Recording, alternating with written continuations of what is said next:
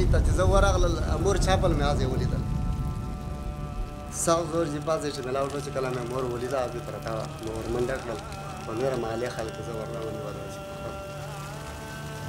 د دې ځا خراب اوره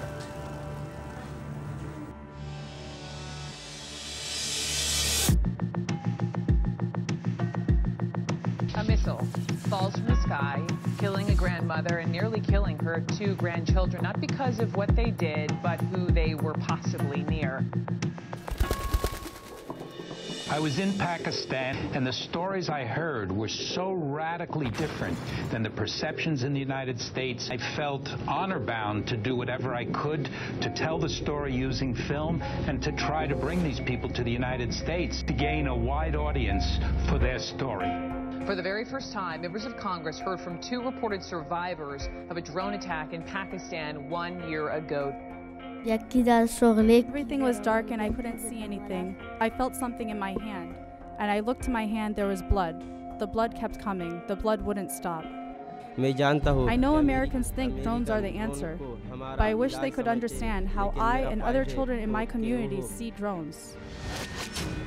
The drone program has been extremely damaging to America's image.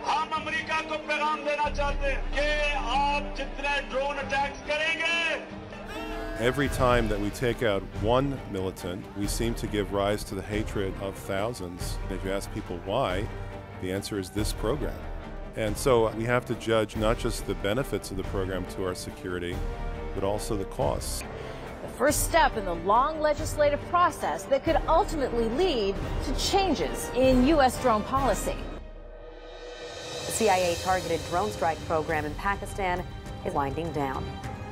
Better is not good enough because we're starting at an extraordinary low level and a policy that by all evidence is not making us safer.